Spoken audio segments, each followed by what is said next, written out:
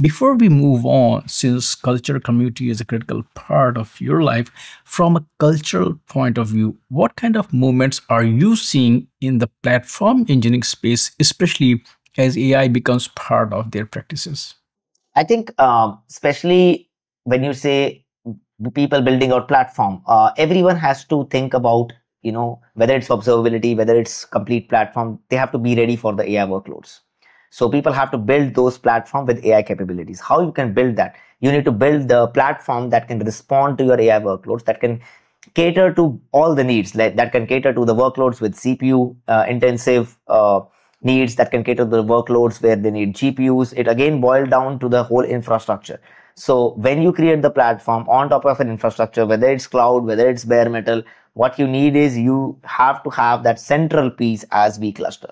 So what we are seeing is people are putting, when they're building their IDPs, which is very popular like internal developer platforms, they are building that vCluster, they're integrating the vCluster piece at the central piece of the whole IDP puzzle, so that it becomes easier to hand out a separate Kubernetes cluster without actually creating a separate Kubernetes cluster. So they just create a virtual cluster, hand it to the teams. The teams believe, that's what vCluster is, the teams believe that they are the owner of that particular virtual cluster, which is a CNCF certified Kubernetes cluster that they get, and they are able to deploy any kind of workload on that.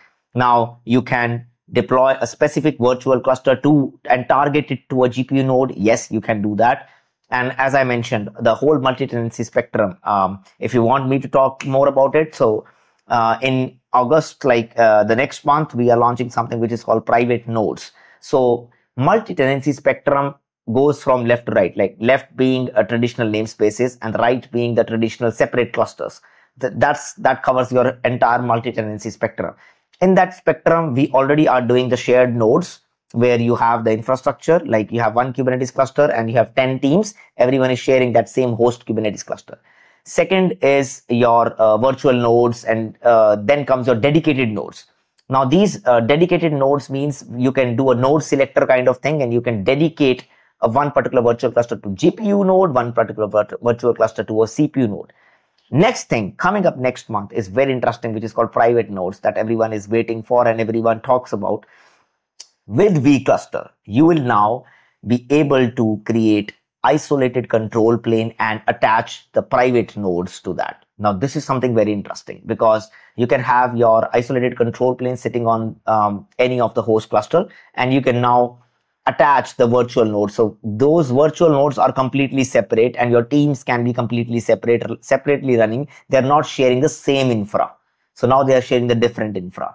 That is where it comes under the category of dedicated clusters. So that is a cluster. And in September, we are going a step further, how we can do the smarter scaling of that nodes, even that is bare metal. In bare metal, the auto scaling is not possible right now. So we are moving a step ahead and making it possible.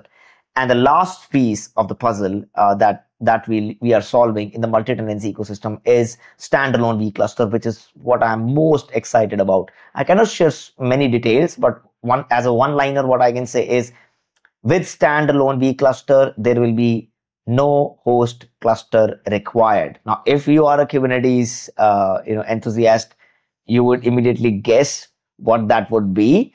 And otherwise, just wait for October, and we'll be happy to demo it, how it would look like. But I'm really excited about what's coming in the next 3 months.